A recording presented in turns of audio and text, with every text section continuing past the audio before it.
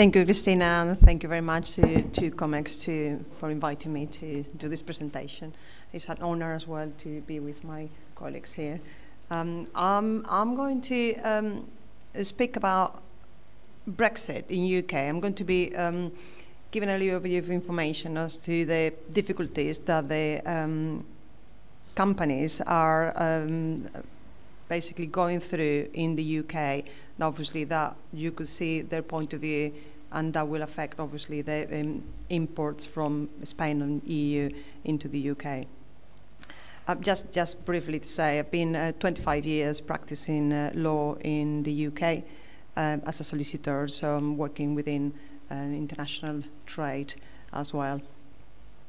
Just a bit of a background that probably everybody knows, but just to include it there, that UK left the EU on the 1st of January 2021. Prior to that, the Trade and Cooperation Agreement, the TCA, between the UK and EU was signed in December 2020 to confirm the future trading and relationship, and that would allow for trade in qualifying goods between the UK and EU without tariffs and or quotas. Well, the agreement puts a number of measures in place and to minimize the regulatory differences and encourage the international standards. But in theory, this was supposed to avoid having the businesses having to comply with a different set of rules, UK, EU. That's in theory. The TCA has three main pillars, and the one that we are more interested here because of the subject is the UK-EU free trade agreement, covering the economic and social partnership, environmental and fisheries issues.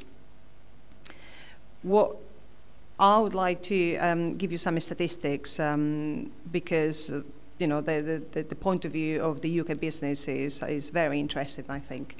For you to know, and this is a recent survey of the British Chambers of Commerce done on UK businesses and on the way that they are operating now, and comparing between before the Brexit and after Brexit. So basically, they say that almost 2/3 of UK companies, 60%. That they are basically trading with the EU, say that it's now more difficult to do so than before. Almost half of exporters disagree the Brexit deal is helping them grow sales. Two-fifths, around 41% of companies exporting under the Brexit deal say that they face difficulties adapting to its rules and buying and selling goods. And what is also very alarming is that the awareness of upcoming changes in trade rules and regulations being made by both EU and UK was significantly low, with around 80% of companies knowing no details of new regulations. So this is pretty alarming, considering that they are trading between countries.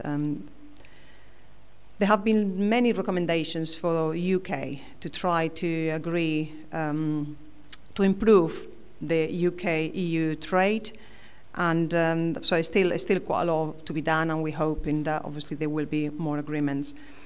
What is clear, really, is that the UK government somehow realized that the trade supremacy that they were aiming to have, on the contrary, it hasn't really helped, and it has made lots of UK businesses struggle, really. The main challenge associated with the exit from the EU has been, and still is, probably navigating the transaction from the EU single market to any new arrangement. And I'm going to go through 4 of the main difficulties that, from my own experience, the companies are having after Brexit. The first one is the trade disruptions and UK-EU customs processes. So the TCA addresses regulatory barriers to trade in goods between the UK and EU.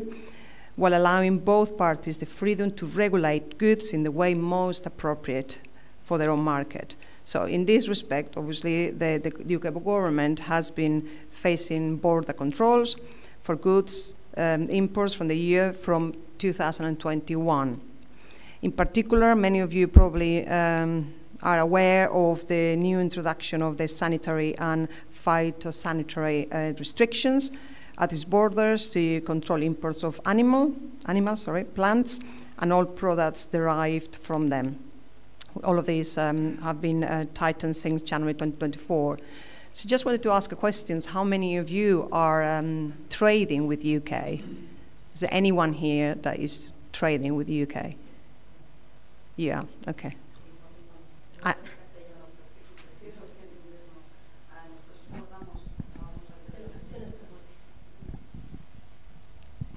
Buenos días. Nosotros exportamos desde hace muchísimos años, tenemos 2 distribuidores en Reino Unido y exportamos jamón curado. A partir del Brexit, bueno, como estábamos acostumbrados a exportar a terceros países, pues bueno, fue como un paso más y además para nosotros subió la venta mucho porque nos empezamos a quedar menos cada vez. Ahora desde enero, sabes que hay nueva regulación sanitaria y ha sido horrible. Estoy diciendo que ahora mismo a nivel sanitario para nosotros exportar a Reino Unido es como mandar jamones a Corea del Sur, más o menos. Así una cosa de complicada. Unfortunately, the beginnings are always difficult, isn't it? So they are not putting it easy to anyone. No, pero a ver, nosotros nos empeñamos y como somos muy cabezones, porque el certificado sanitario que han diseñado tiene 14 páginas, de las cuales 7 se dedican a explicar cómo rellenar las otras 7. O sea, es increíble. That's something that the UK are somehow doing well. The same as I was interested to hear Mireia about all this guidance of the UK government, Chinese government, because this is something that the UK government are doing pretty well now.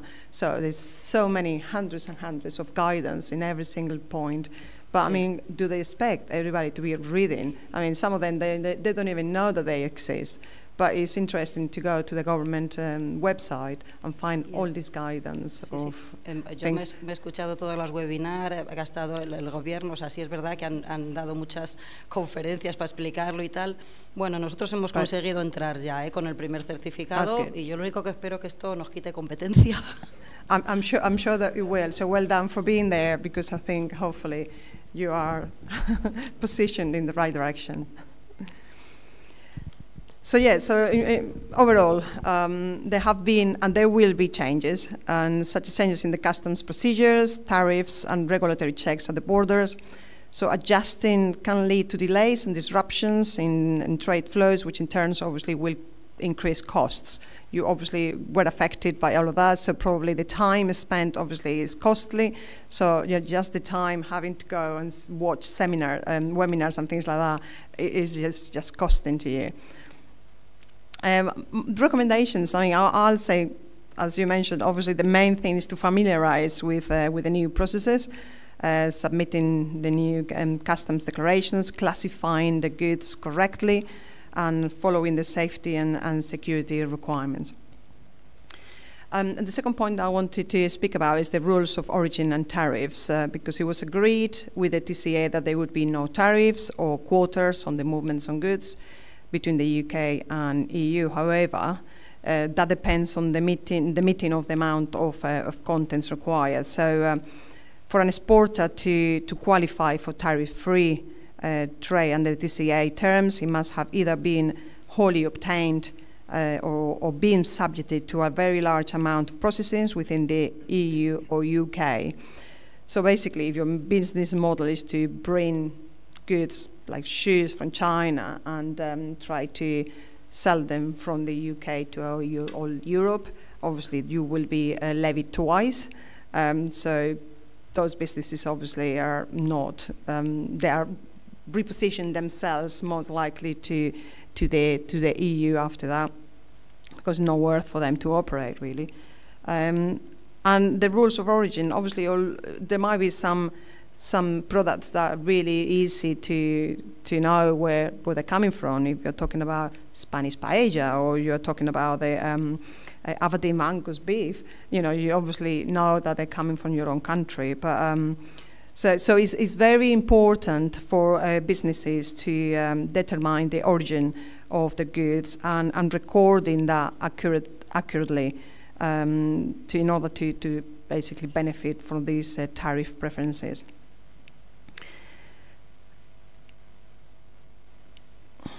So the recommendations basically to avoid disruptions in this point. The rules of origins are product specifics, and compliance can be very onerous. So submitting the customs declarations can be also very complex. So although obviously the companies can classify themselves the goods, sometimes it can be difficult. So in doubt, recommendation really would be to use a customs intermediary who can do that on your behalf and avoid any problems when recording classifications of goods and origin. In relation to services and digital trade, the TCA contains non-discrimination obligations between the parties for UK and EU suppliers of services. However, there is no longer free movement of services or free movements of labour. The UK services providers have basically lost the automatic right to offer services across the EU, and they will have to comply with the host's rules in each specific member state. Some of the companies obviously had to establish themselves in those member states if they wanted to operate, because it would be much easier for them. This also puts an end on the mutual recognitions of professional qualifications in some areas. If you want to operate somewhere else, you might need to have your qualifications recognized in another member state. So you as a company basically need to take actions ensuring the smooth transaction for cross-border services provisions, and bear in mind the host's laws and regulations. That also, what you said about data protection, data security and all of that also needs to come into place in here, because, you know, it's important to have your data secured if you are in trade in different countries and services in different countries. Well, the last point I wanted to discuss is the visa requirements, because this is sometimes overlooked, and I've got lots of calls from people that didn't know how to apply. They think that they can just go to the UK now and just work. So I'm just going for a couple of days, so it's just a small project. And so unfortunately, there have been significant changes in the UK. And from 1st of January 2021, there is now a points-based system in place. And so if you're in the UK, if you're employing skilled workers, then you will need to consider the requirements and the criteria. Skilled workers are generally people that have qualifications from A-level. So A-level qualifications, which is kind of the bachillerato in Spain. So that would be the ones that would need more, that they're basically allowing them to come to the UK, but there are some requirements. Some of them, they must be able to show that they work as an approved sponsor. So not every company in the UK can basically employ people from abroad. They need to be a home office licensed sponsor. You must demonstrate that you have been offered a job in the correct skill level. So you need to demonstrate what your qualifications are to make sure that you are the correct person for that job. And the worker needs to speak fluent English as well. Once that all these criteria is satisfied, there's still more points, more points that will give you advantage and increase your possibilities of getting the the visa, and that would be based on the worker's salary, education level, and whether the job occupation is in shortage. As an example, you get points if your salary is going to be over 25,600, you get 20 points. You get 10 points if it's between 23,040 and 25,600. But if your salary is below 23,039 pounds, then you won't have any points. So, I mean, I think the recommendations here are pretty obvious. So, when you're traveling to work for work purposes, or you are sending some workers to the UK, make sure that they have the right visa or the work permit and apply for it. And if you are based in the UK and you're employing people from overseas, just so you have a subsidiary or something, so then make sure that you are a home office licensed sponsor under the UK new points-based immigration rules.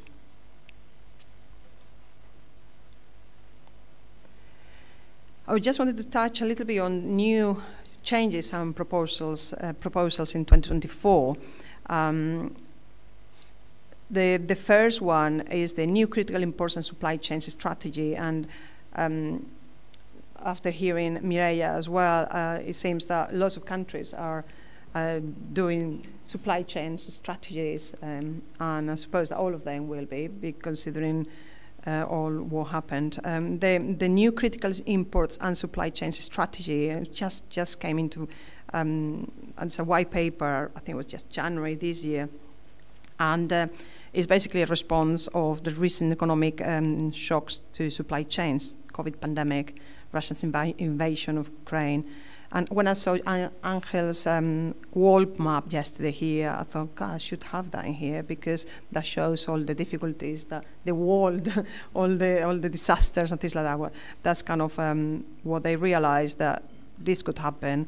We need to do something about it. And this strategy is basically aimed at improving the flow and access and quality of information surrounding the supply of critical goods. So what are critical goods? Because you think, well, you know, is my product going to be considered a critical good? Well, critical goods are considered to be medicines, minerals, and semiconductors.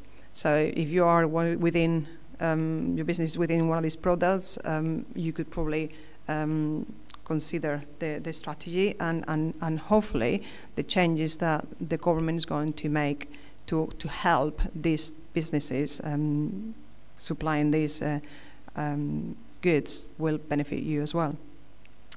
There are 5 priority areas in this strategy. As a summary, you know, you've got them more or less in there, but summary is basically the government is a central point of all information on supply chains. It's going to share information with business chain and international partnerships, and working basically very close to businesses to understand their challenges and developing and implementing solutions. So basically on a practical level, the UK government will aim to set up an online business portal where business can basically report there are any red tapes, any disruptions. So basically the government could consider help in those points, and also it's very likely that there will be more free trade agreements to remove trade barriers and tariffs. Really? Okay, just go through quickly with So you are enthusiastic of UK, I know. Okay, well, I just going to touch quickly. 1 minute to make a quick summary. I'll go quickly through the border target operation model. Actually, that's the one that I want to speak more about, but never mind. As you know, there have been the introduction of the sanitary and phytosanitary restrictions, the BITUM, which is applicable to imports from all countries into the Great Britain from 1st to 31st of January. Well, basically, there are SPS checks, which I'm not going to go through them because they're there. There's the documentary controls, the identity control, and physical inspections. Just wanted to show you then the next slide so you can see. This is an example, basically, of the implementation of BITM for plants and plants products. You know, from January 2024, there have been the introduction of the SPS checks, removal of pre-notification requirements for low-risk plants and plant products from the EU. There has also been an introduction of a simplified health certification of imports of medium-risk animals, products, plants products, and high-risk food of non-animal origin. Again, the businesses are responsible for the correct category of these goods, so that's something that you need to check your own product to see which category, whether it's low risk, medium risk, high risk. From the 30th of April, again, this introduction of physical and identity and physical checks in some of the goods.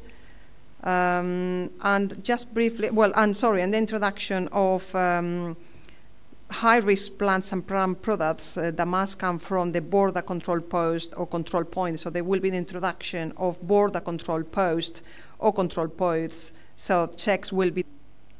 And just very quickly then, on the 31st of October, there will be the introduction of the safety and security declarations for imports into Great Britain, and also the introduction of a single online business portal. Just very quickly, just because this will be very important for all of you, because you will start hearing about the single trade window, the STW.